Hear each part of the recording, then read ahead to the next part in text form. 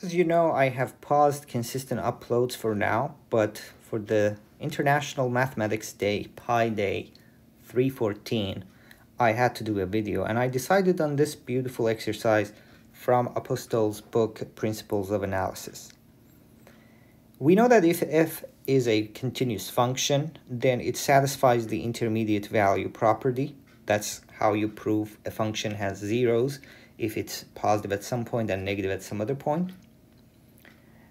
We also know that the pre-images of closed sets are closed, just by definition of continuity, or maybe a little bit of variant of that. That pre-image of opens are open, which implies that pre-image of closed sets are closed.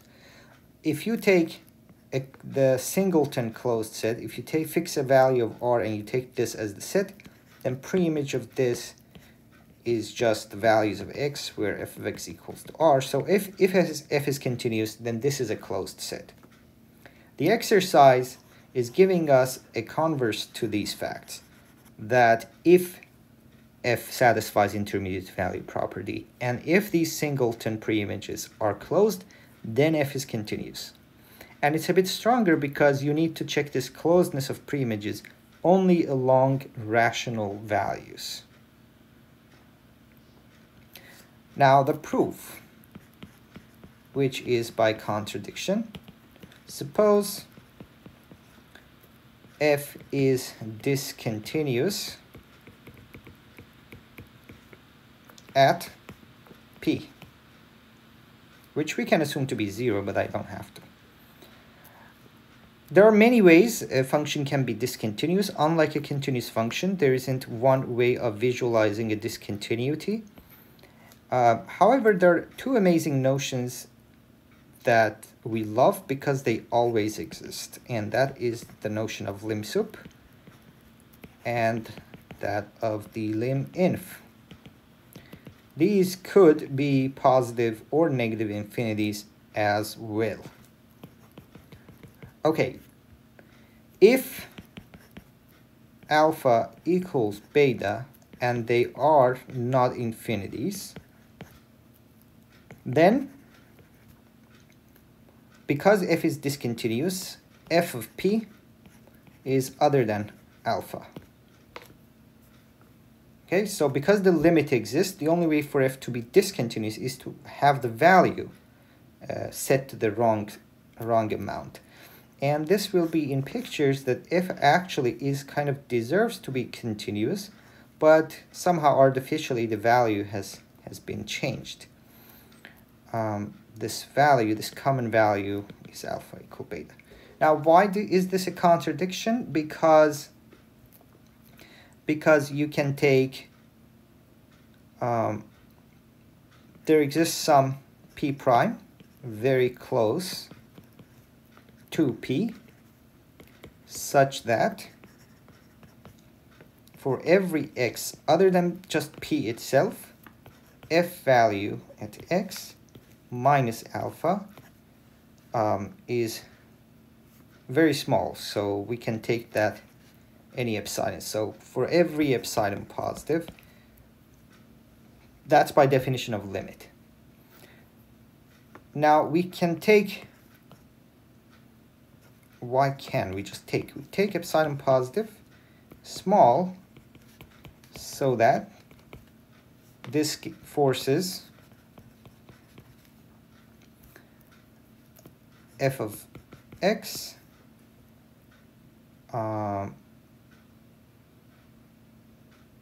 outside the interval that is alpha minus epsilon, alpha plus epsilon, for all such x, and while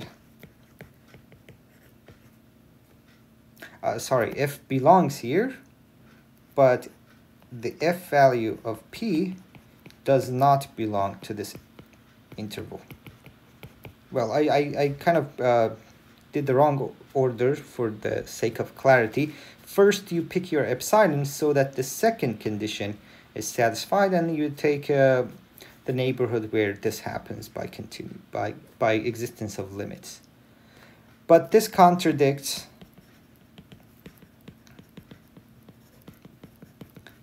intermediate value property.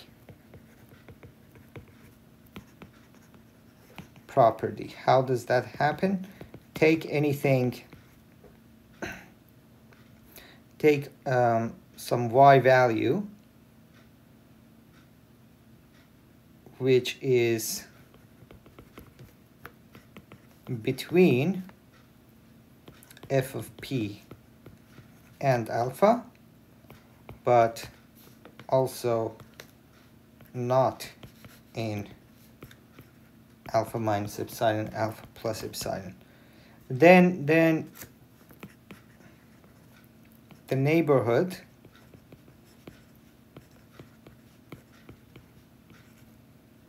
of p has no x with f of x equal to y. And that's the failure of the intermediate value theorem. So that was the first case, that these lim sups are finite, they agree, but the value is not there. So what is the other way that we can have discontinuity? The other way would be that alpha equals beta equals plus infinity, or alpha equals beta equals negative infinity, which then implies, while of course f of p has to be some real value. Then this case is just similar to above.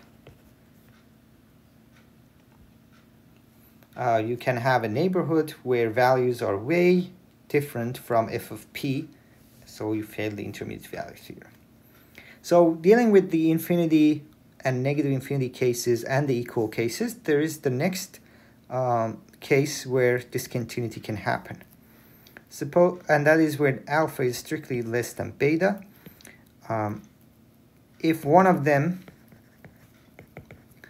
plus or minus infinity, the analysis will be similar.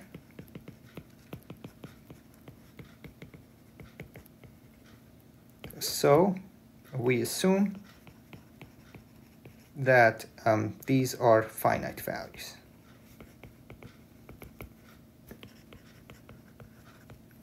Okay, so we know that here is p,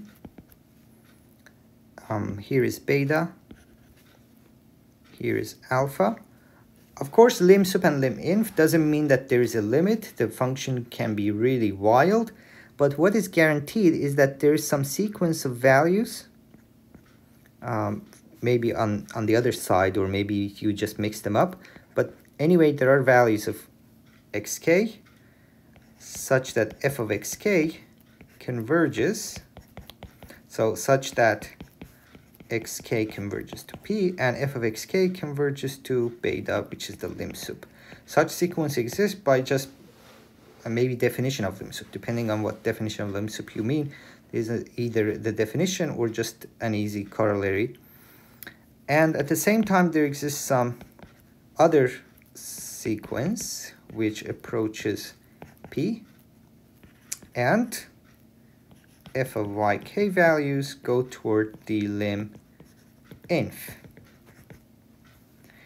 By intermediate value property, there exists a third sequence. So for every xk, yk with the same index, there is some zk between them, whichever is bigger, we don't know.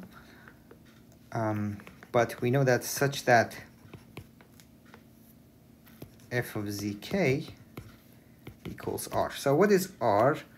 I should have told you that I fix it in my mind, but not tell you. So fix r a rational number and in the interval alpha beta, and we don't want it to hit the special possible value f of p. So we kind of exclude what f of p itself is. So just pick another rational number. We just don't like that f of p. Okay, because r is between these values, remember that xk and yk values are close to alpha and the other is close to beta. So r is between them, there is some value zk where f of zk is r. Now, zk, let's be precise, z1, z2 are all of this sequence belongs to the set of x's where f of x equals r, because every single one of them is sent by f to the value r. But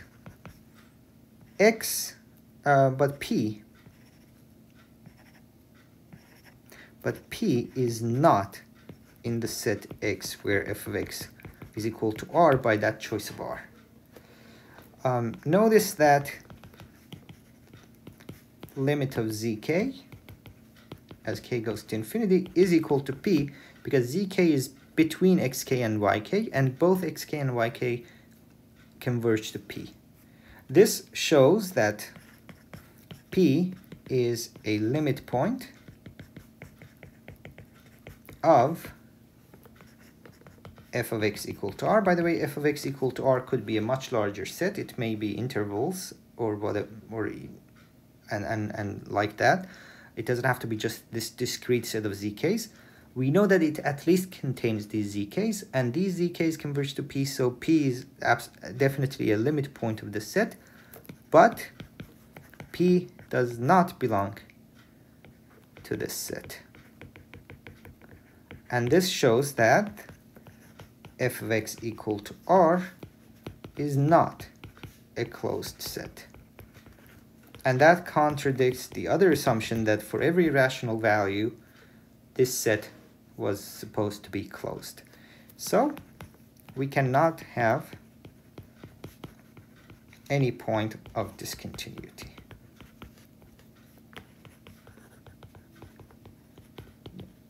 So a very geometric proof. I hope I got the pictures across quite smoothly, and that's something that I found very interesting back when I was an undergrad, and I solved it all by myself. I don't remember if this was my solution back then or not, but I spent some time, maybe a few days, on this problem, and once I solved it, I felt so happy. I hope you enjoyed it, and maybe, who knows, someday you prove some function is continuous using this magical property. Until then, have a happy mathematics day, and see you in my future videos soon.